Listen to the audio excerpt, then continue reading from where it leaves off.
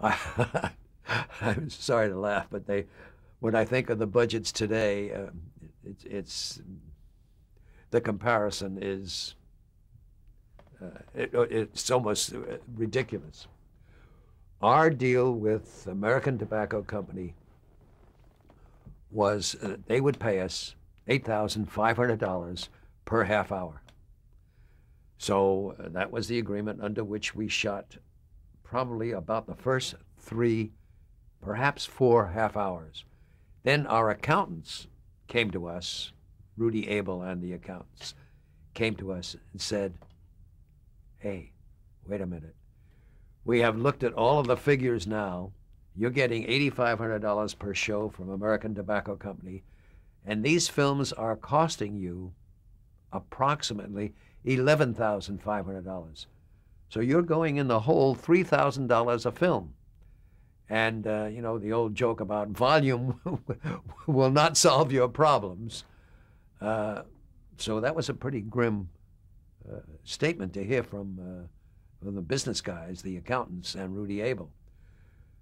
So we went back to Foot Cone Building, and through Foot Cone Building to American Tobacco Company, explained our problem, and believe it or not, they were sympathetic to an extent, and they said, okay, we will raise you right now. We were supposed to go, the first 26 would be done at $8,500 per show.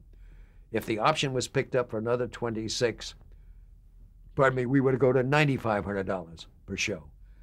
And if memory serves me right, and I'm a little torn here, I think that American Tobacco Company, through Foot Cone Building, agreed to raise us right then and there to $9,500 per show, which was very generous. They didn't have to do that. But they offered it, and we accepted it. However, that was still $2,000 short per show as we continued production. And I remember this very vividly. I then, and I've never been much of a businessman, my work later on as producer has always been on the side of finding stories, working on the stories with a writer to develop the screenplay, and then into casting and production. Granted, I did have to sit in on budgets and cut budgets when necessary, etc. But I was not much of a businessman. In spite of that, I was the head of this group, so I was the one who went around to banks to get a loan from a bank that would enable us to continue shooting these films, losing now $2,000 per show. So I would go into a bank and see the head loan officer, and I did this with several banks, and explain what we were doing. We were the first show on film to be televised as a series for a national network, NBC, etc. And we needed money to help us go through the 26 shows. And the bank would say, well, if we lend you this money, what assurance do we have that we'll get it back? Which is a fairly common question to ask somebody who's lending you money. And I told them that our contract with American Tobacco Company called for us to have the rights to these films revert to us within 1 year, I think it was, after they had run on NBC. And I explained to the bank, these films would revert to us, and we expected to sell them again for showing again. And these residual values, in a sense, would guarantee the bank their money.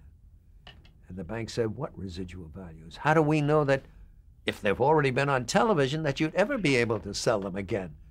I mean, why should we think that? They've run, that's it. I could not convince a single bank in town that there was such a thing as residual values in these shows, even though they were on film. And it seemed to me quite plain that they would be usable again, but the banks couldn't see it. And so we struggled for the whole 26 shows. We were in dangerous areas of running out of money.